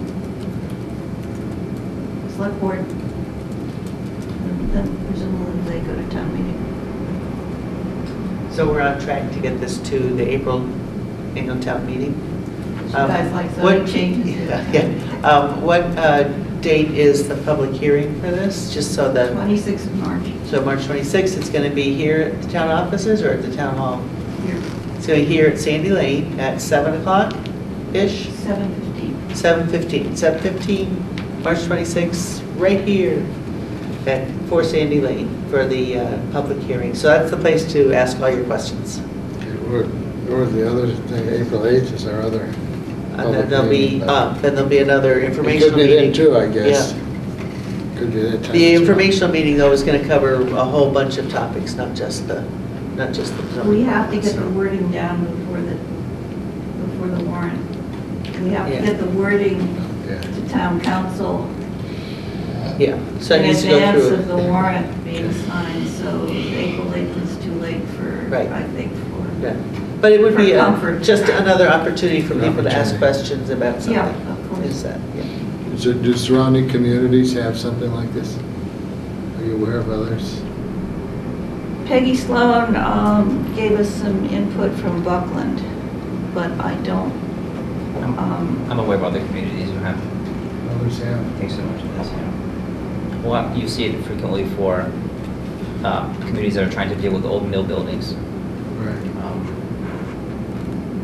The town of Lee has something, I think Williamstown has something. each town is unique depending on the way their zoning works. Some towns have village zoning that allows a lot more commercial and small lots than we do. Okay. Do we want to talk about the other one too, or? Phew. No, because I mean, I read it because I came to your meeting last Yeah. night, and there's a bylaw to just make it clear that any short-term rentals basically are subject to the bed and breakfast laws, essentially. This is That- and kind of it's- tied into the Airbnb Right, hotel or the use tax, and also this is an attempt to update our bylaws to take account of the fact that a lot more of this stuff is happening on the web. yeah, And what we have required B&Bs to get special permits yeah. and to have Board of Health inspections and some other things. And that has not been required of Airbnb rentals. And so this is an attempt to bring the zoning up to speed. It's my understanding that the Board of Health, we had some of the safety inspections in our zoning and discovered that other towns really had those in a general bylaw, which makes a lot more sense because health and safety kinds of things should not be in the zoning, I don't think. So it's my understanding that the Board of Health will also be proposing a general bylaw that will address licensing and health and safety inspections, things like smoke detectors, number of egresses, Yeah. state licenses, et cetera. So this is just bringing the zoning up to speed. And basically what it's doing is saying for owner-occupied residences, essentially the requirements are the same as they are for B&Bs. Now with a B&B, you don't have an unoccupied residence because that's a hotel and it falls elsewhere. So what we have added is a new section for single-family residences where there is no owner occupation. And we introduced some requirements that they can't sublet it. You can't do this for more than 4 months a year, 120 days a year. We do not want to have people essentially running hotels in the guise of Airbnbs. We are leaving it up to the ZBA to determine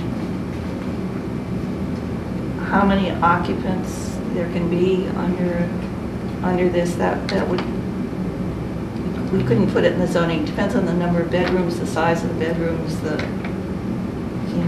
configuration, and also associated with that the number of parking spots. So the special permit will determine how big it can be, and you can't really change the building, and that's basically it. So the Sykes house wouldn't come under this. Now this is for any rental less than 30 days. Yeah, short-term rental is defined. This is Oh, short-term okay, rental. less than, okay, in a town, okay, less than 30 days, So okay. if you just rent your house for a year, it doesn't come under this either, or Okay. for 3 months or something. Okay. This is for transient rentals. This is basically Airbnbs. And do both of these conditions exist today, residents like this today? Do we have owner occupied or not owner occupied Yes, Airbnbs? more than B&Bs actually. Oh, yeah? Yeah. If you do a quick search for Whately on any of these sites like Airbnb or VRBO or HomeAway, you will see some.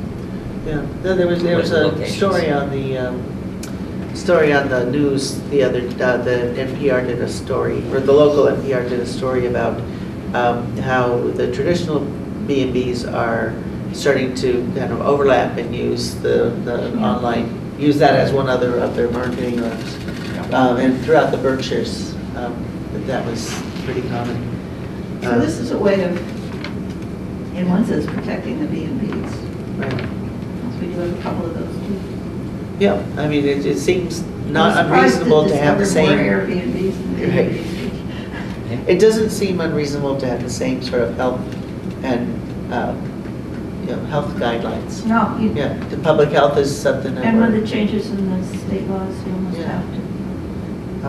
Yeah, the one question I know you'll get, and I know it won't get resolved tonight, is that I'm not alone in having an in-law apartment in my house. Yeah, I think we have to clarify And it that. does, and it's not clear here, and I know we're not going to resolve it tonight, No, but and maybe by the time we get to the By the time of the hearing, public hearing, I think we there'll have be- to, because because it will come up, is the Because thing. it's also true that that's what at least one of the current Airbnb rentals is, so it Yeah. definitely has to be clarified. Yeah.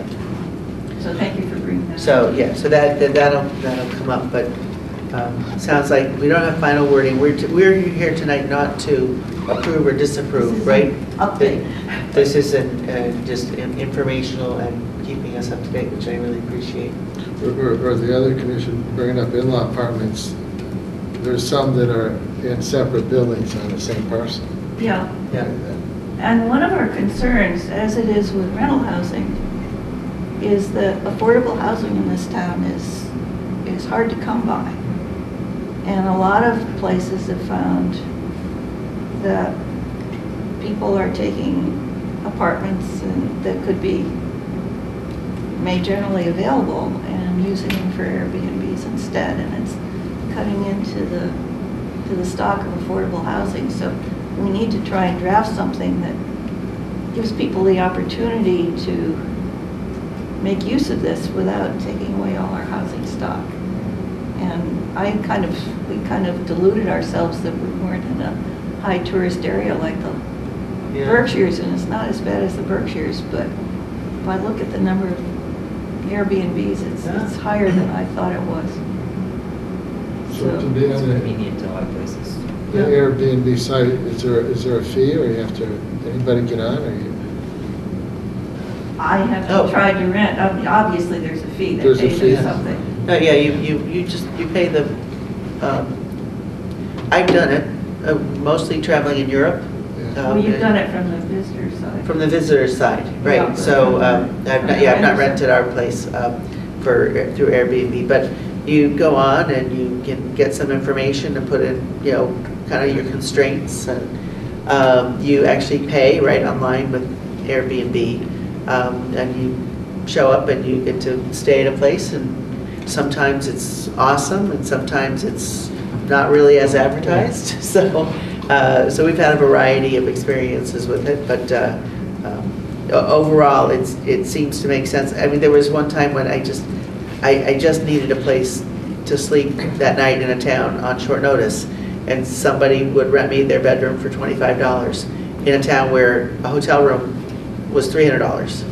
So it is definitely, it's doing some good things out there. Right. For sure, but I don't think that particular case was taking something off of the rental market in that town. But I do know that there are problems in some cities where the housing stock is going away because people are, instead of renting apartments, just doing short-term Well, rentals. we And we- traveled to Salem, I was flabbergasted at how Yeah. many places there were around. that Yeah. marsh. So, anyhow, it's not to say they're good or bad, but they should definitely have to go by the same sort of health and safety licensing as regular B&Bs, and that doesn't seem to me to be controversial. I'm happy you're doing it. When you advertise for your public hearing, will this be made available? People receive before? Well, the final, this is just This is the summer. this is for you guys. Okay. It's in intelligible language. I would agree. Peggy Sloan is getting us the final wording for the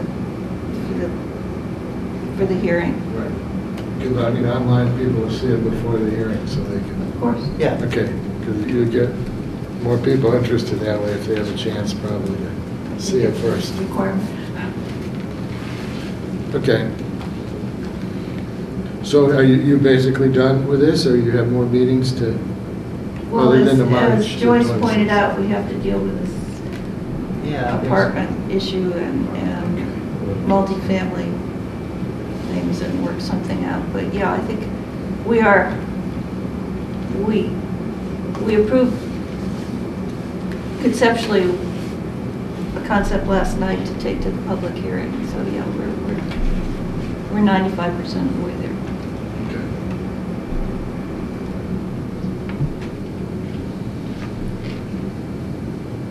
Okay, well, thank you so much for coming to update us. Well, we got 2 more items. Can we get it done by 8 o'clock, Fred? Sure. Okay. Probably the review and discuss the select board's priority project list. And that was one where I wasn't quite sure. That's the one that looks like that in the packet? Where is that? Oh, Print them out a little bigger. okay. When I tried to look at mine, Yeah, it was really I small. remember seeing one that was really small.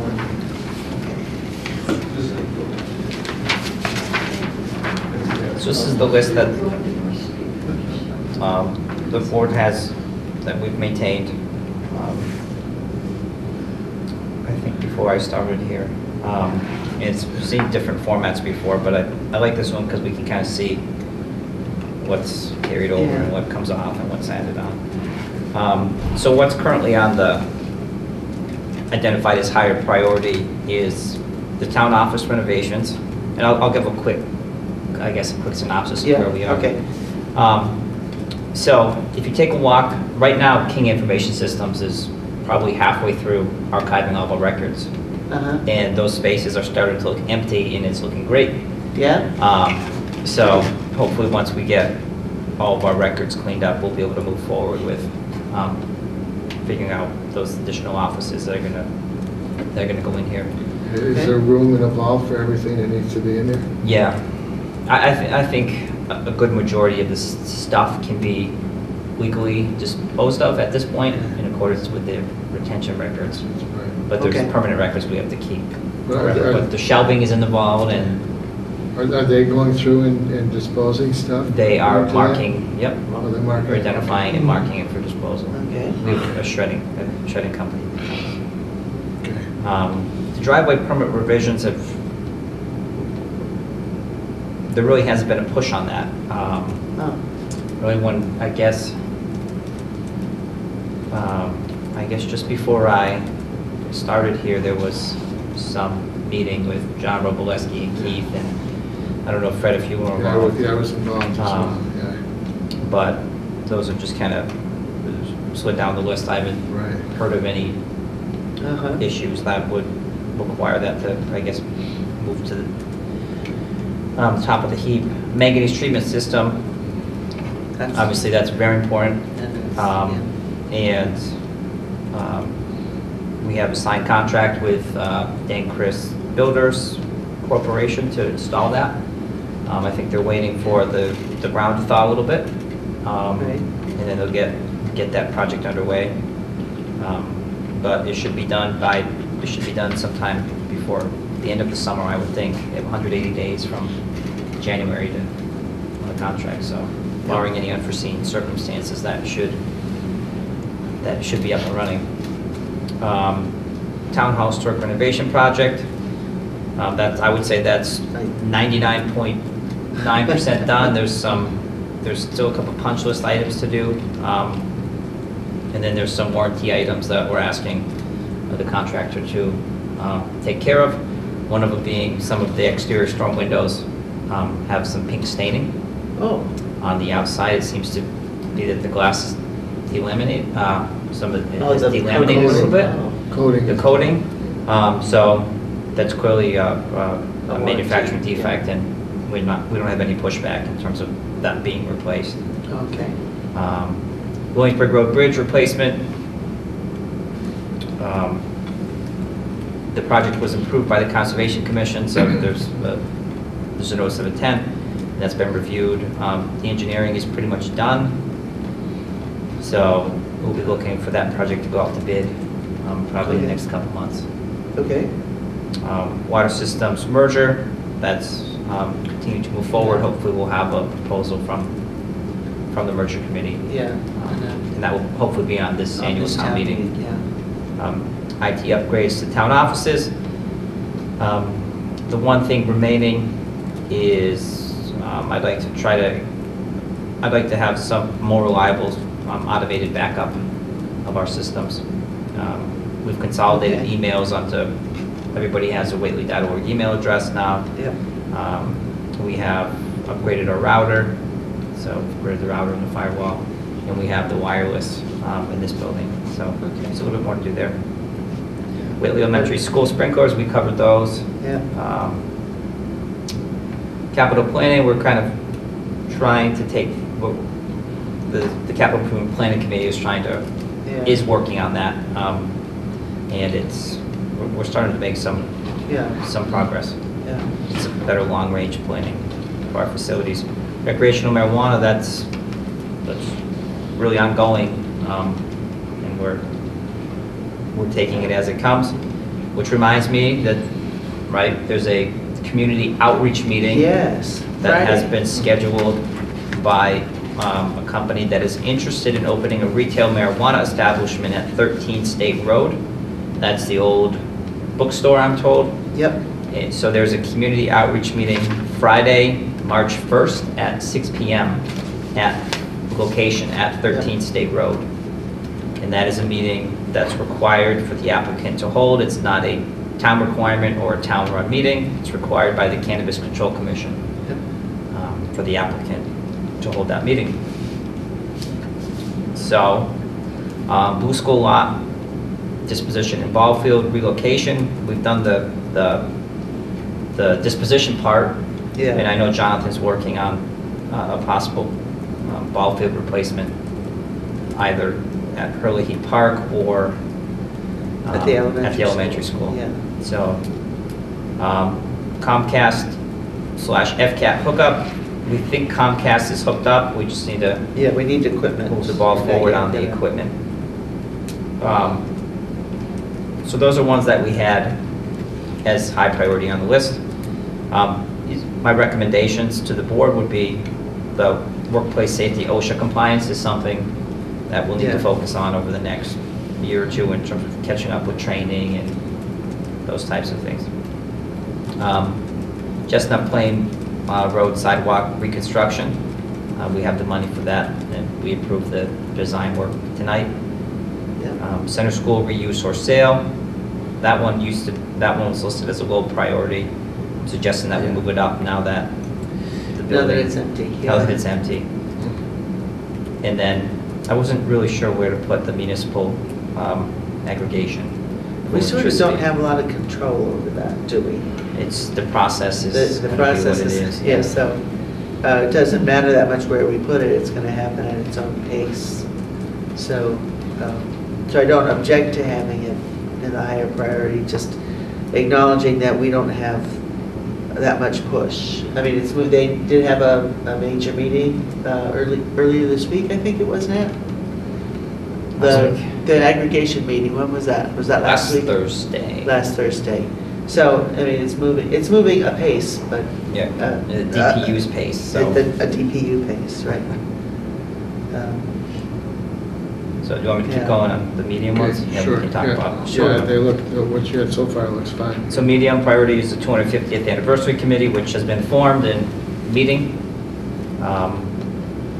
Solar projects, I think this was written, solar projects electricity purchase when we were involved in the facility in Chicopee. Right, but there are some other options that we're looking into. It's kind of, Yeah, I guess it's kind of relevant again. I would move that up higher, and I yeah, think Okay. it's time we get serious about solar for town uses, town buildings. yeah. Let's move that up. And maybe you want to, if you want a municipal aggregation, well, I don't know. Hayden, so Yeah. I'll write in that, we'll move that up. Okay. Haydenville Road, Mountain Street reconstruction. We saw the preliminary environmental impact plan, maybe a month ago or 2 months ago. But that's almost, I think that project will be moving more slowly than others, really out of our control as it goes through the Mass DOT planning process or engineering process, because it is with state funding. Poplar Hill Road extension, or it's really what it's street acceptance or extension of the street acceptance. Keith and I have met with the neighbor, Mr. Creasy, and Charlie Conan from Smith College, and they are now preparing a street acceptance plan for the board to consider, which would extend Poplar Hill Road, which was for some reason discontinued short of the Smith College parking lot. I'm told it was a Scrivener's error. We don't really know what happened, but it got discontinued at a point that's not advantageous for the town or Smith or Mr. Creasy. So Yeah, hopefully okay. we'll see that going forward. Veterans Monument Project, we know about that. Yep. DeMaio property is still sitting out there. Frontier Capital Planning and Bond, I guess really the work of that is probably done. It's just whether it gets funded or not. The things that I would like to do but can never seem to find time to do are to take a comprehensive look at our personnel policies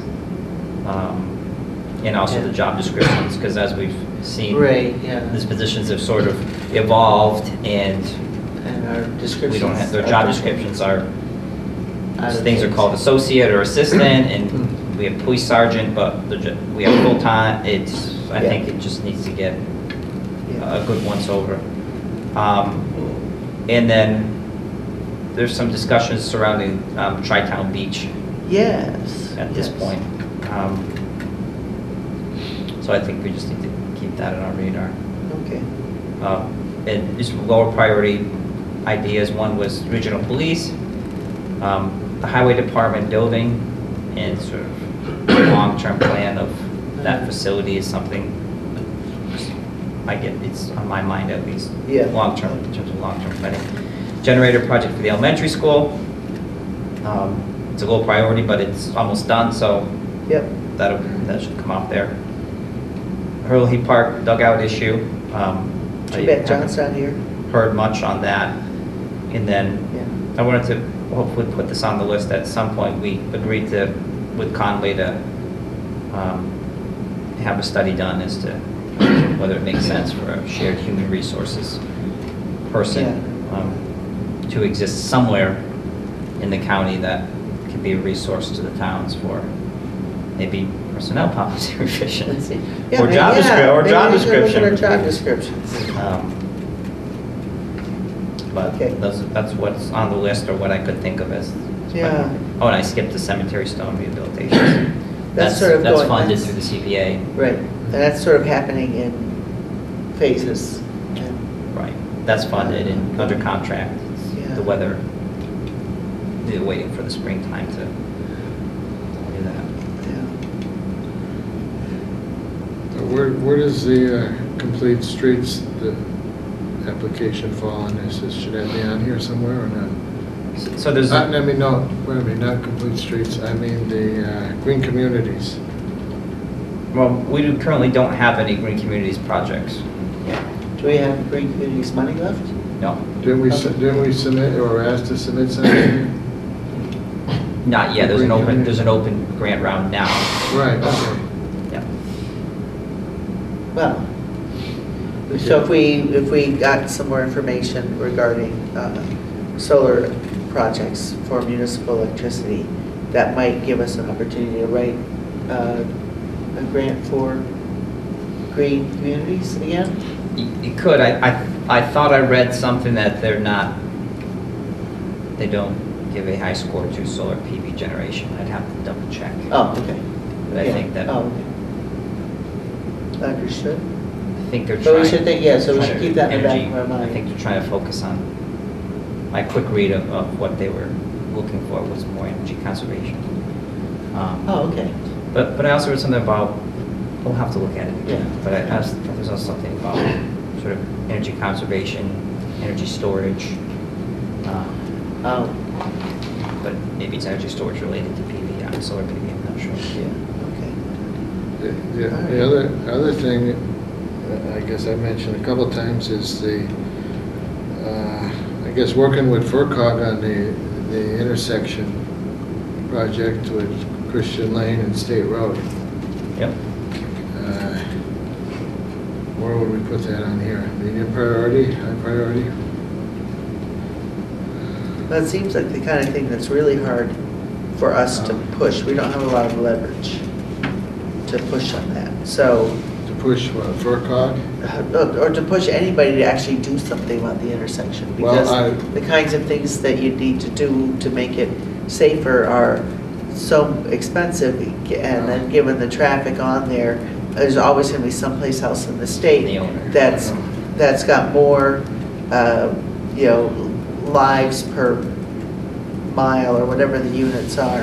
Right, but- You know, so and as a select board, we don't have a lot of leverage to do something, so I don't know if that affects where we put it, Well, but, it's been the number one priority in the county until they do their latest survey, and that's one of the reasons that I guess I think it's appropriate time to bring it up with FERCog because it's still on the top of the list, or will be near the top.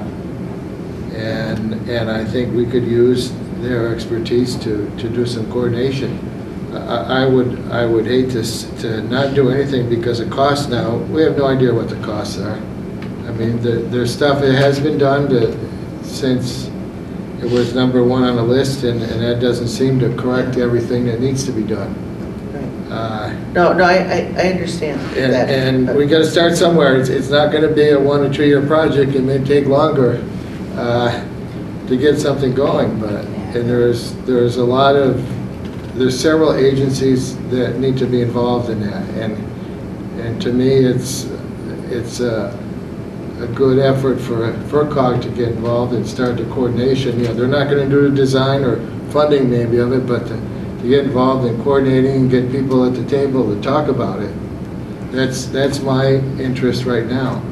Yeah, I have no idea what the costs are or who's going to fund it and all, but we shouldn't not look at it because of that, because of the unknowns. We don't know that. And that's why I think it's something that the town should get involved in with FERCog. Well, the other option is I guess Brian's time, and we got these other priorities on here that I think are more important than that for Brian to do.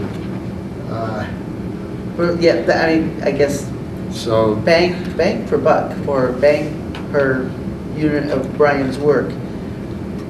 A lot of these other projects will be, I'm not saying we shouldn't put it on here, right. but I don't think it should go in a high priority. No, well, then maybe medium priority, I think. Yeah, and I don't know, the distinction between medium and low is not that much. Yeah. I don't know what the distinction is. Well, but at least put it on somewhere Yeah. to keep reminding us Like, that it I might think be, that's yeah, it might be more project. realistic than regionalizing the police, so maybe it goes. I heard that went well. Oh, yeah. So, okay, what if we add it to medium To priority? medium Why don't we add priority. to Christian medium? Lane routes 5 and 10 Yeah. intersection, Okay. Yeah, safety or improvements. yeah. And I don't want to drag things out too much more because I know people have to get going. The center school, basically, we bought ourselves 4 months worth of insurance at the last finance committee meeting. And so basically, that $1,500 of insurance was for 4 months. So on a yearly basis, that would be $4,500 a year. And then, do you have a rough idea of what it costs us in heat and electricity for those? Is it of a similar order of magnitude? Is it in the thousands of dollars, or is this in the hundreds of dollars? I think if we were to continue heating it, I think we'd be talking in the thousands of dollars Okay, throughout the year with electricity. yeah. So it would $10,000 a year be a reasonable estimate of what we have to pay just to keep it from crumbling? I think 10 would be a little bit high, but But 8 to 10? And that side is after a couple of months, your heat's gonna be Yeah, I real think low. I'm sure a little while Right, but we'll just as- be in the winter. I think the cost will be in the winter. Right, but you just never know what's average it gonna over, happen. average it over a year. So I don't know what a heating season, that's, I guess, what is the heating cost over the course of the season? Yeah. So somewhere between $5,000 and $10,000 per year is what we have to pay to not do anything. Oh, you're including insurance. Including the insurance, oh yeah, you have to include the insurance. Gotcha. Yeah, oh, no, it's because we have to pay Sorry. the insurance, we have to pay the heat, we have to pay the electricity. Yeah. The, And presumably, So- we want to keep it what, presumably we're doing that so we maintain the building in its saleable condition. You know- That would be my assumption. yeah, So any water intrusion or leaks or anything, we're going to want to address because it's Right. going to damage the building, so. so that's using round numbers, $10,000 a year is what we, and you know, people have to go in, Keith is gonna take some time to go visit, and our community custodian would be coming in, people coming in to visit to make sure that, you know, that it isn't flooded and things like that. So, that's, I think, an important number for people to have out there, when it comes time to decide, and we really have to get ideas out there about, it has come up here that, you know, it's not a building that's ever going to be energy efficient. It's never going to be handicap accessible without huge, huge major investments that are going to change the historical character of the building. And this is one where this might be really controversial, and people who grew up here and went to school in that building will probably all hate me. But we probably should look at what it would cost to demolish the building safely. That should be something we look at, because it may be hundreds of thousands or $1 million to do it, but then we need to compare that to the $10,000 a year it costs us now, and let's have some real things to make a decision based on. And that should not be the only option we look into. That, you know, I don't know how to get the ball rolling on other things, like, you know, listing it as a saleable property. But boy, that lot that it's sitting on is, I think, really a valuable lot for municipal use, for a park, for an event space, you know, daytime events. I would really hate to see it go and become a little restaurant with all that land there that could be kind of for the general public to use better than we're using it now. But I think that's really important for people to hear. $10,000 a year approximately is what it costs us to do nothing. We should be looking into what the other options are. And they might be too expensive, but we should at least look. Well, I think it's more saleable property the way it is.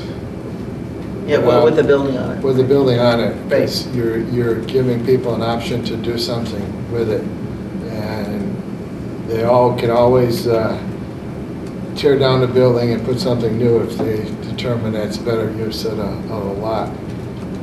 I guess I would hate to see us demolish the building and then put the lot for sale, or... Oh, see, that's, to me, that, I would not Or other put the lot up towns. for sale. If we demolished it, then we decide what to do with it. And maybe for a while, it just has a small parking lot and a very simple park. But it's a beautiful site, and it's one that I think, you know, that milk bottle isn't going anywhere. It could be Milk Bottle Park. It could be. Okay. But you also got to Yeah. look at its relation to the, I guess, the center of town and other attractions there, and how Oh, yeah. how will it be used? I mean, and if we're building sidewalks there to connect it, I mean, right now, nobody uses a sidewalk. Well, I shouldn't say nobody, but it's difficult to use it. I haven't been on it, but Yeah. because it's not maintained in the wintertime, so Yep. it's only going to be seasonal use. Right. I don't know. I think there's sentiment. I went to school there. Yep. Both schools I went to. I guess I have some sentimental value to it. I guess. You know, our other school is in Springfield now, West Springfield, I guess, our first school. I guess I hate to see these buildings demolished, or, you know, we're trying to, the blue school is hopefully going to be redeveloped, and the facade is going to stay the same pretty much. That's what we've been told. We'll see what happens. So that should probably be an option we should look into as well. So anyways, I wanted to just put that out there as a really good reason for this to move from medium to high priority is the money we spend every year to just not do anything with it. Well, the biggest cost, well, right now nothing will happen until after town meeting probably. Yeah. Then the biggest cost you're looking for, other than insurance, is the heating in November, I guess you'd say. So you'd have from May through November to decide what we want to do with it, I guess. But from May to November, you'll be paying insurance. Right. To the tune of $4,500 per year. So prorated, that's another 6 months. 6 months, So another $2,000, couple $1,000. Yeah. Right. So it's you know, each time we put off something, it's cha-ching, cha-ching, cha-ching, right? Okay, but then I could bring up the fact that, you know, DeMille property is sitting there, we're not advertising it for sale. Right. It's a commercial property. I mean, we're probably losing more money by not selling that than trying to sell but we're not commercial. paying anything to keep it. No, we're not paying. Okay, right. so, no, I'm not, I'm just It's a saying. lost This tax is, revenue. we've kind of batted it around a lot. We really Right. have to get that sorted out. Right. For $10,000 a year, I think we can sort it out. I went to school there, I have no sentimental value whatsoever. For anything or just the school? Put it in a hole. No, I Okay. think. All right, well, we do have one last agenda item. So discuss a request to support SD 2292, an act ensuring fair funding for rural schools. So Brian, do you have a? I'm wondering if, so I guess my question is, shall I prepare a letter of support for the board to sign that would support S, whatever that number was? 2292. An act ensuring fair funding for rural schools. And under this proposal that's been submitted, it would be an adjustment to the Chapter 70 formula that would include a rural, I forget what they call it. School aid. I'm not going to, a rurality factor. I'm not even sure if that's a word, but it would include an adjustment to the Chapter 70 formula to provide additional money to rural schools. And I think there was $9 million attached to this funding, and that would be an increase for $235 per student. So there's a chart that the board has, and I mean a table that the board has. So for Whately, if this were to pass, it would be an additional $36,000 that would be added each year to its Chapter 78.